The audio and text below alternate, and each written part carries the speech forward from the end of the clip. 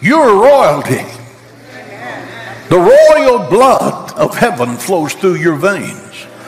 God your Father has taken from you poverty and given you the riches of Abraham. He's taken from you rags and adopted you as his own. You are sons and daughters of the Most High God. He has taken your sickness and your suffering and given you divine health. He has taken your heartache and given you joy that's unspeakable and full of glory. What Satan takes from you, he will make and give it back to you many times over. He has given you the power of his word. He has given you the power of his name. He has given you the power of his blood. Give him praise for what he has given you. The way you see yourself today will affect your performance tomorrow. Nothing will ever be attempted at all if every possible objection has to be overcome. Things which are impossible with men are possible with God. Listen, everything is impossible until someone does it.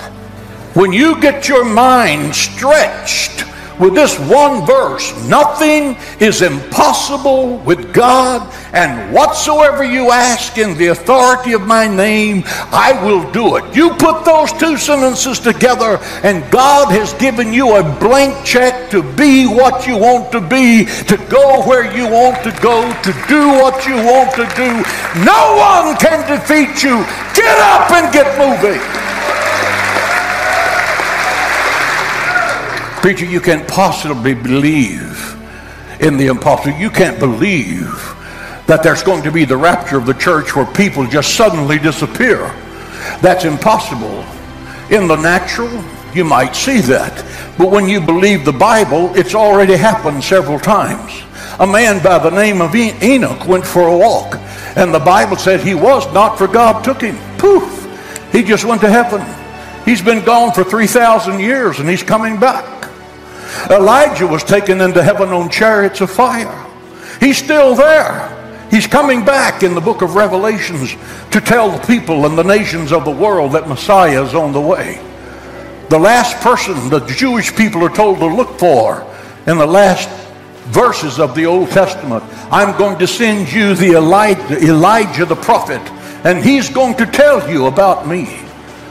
Soon, and very soon, the trump of God is going to sound. The dead in Christ are going to rise, and we which are alive and remain shall be caught up to be with the Lord in the air.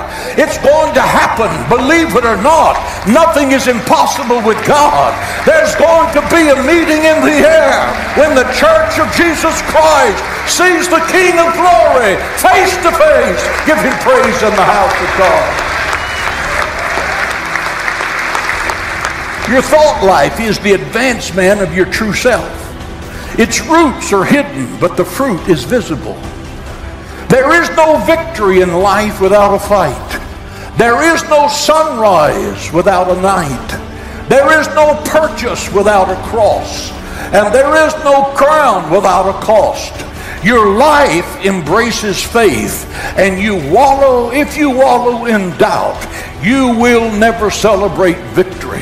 Satan attacks every person that God is getting ready to promote. That's a Bible principle. Look at Joseph. One day he's in jail, 12 years of reversal. He is now in an Egyptian jail. The next day he is in the palace of Pharaoh. He went from the jailhouse to the penthouse in 24 hours. When God gets ready to promote you, no one can keep you down. Keep your head up. Keep your eyes focused. Turn it on the cross. Focus on the word. Take this, put it in your mouth, speak it, and believe it, and you will achieve the impossible dream. Give the Lord praise in this house. Stop saying if.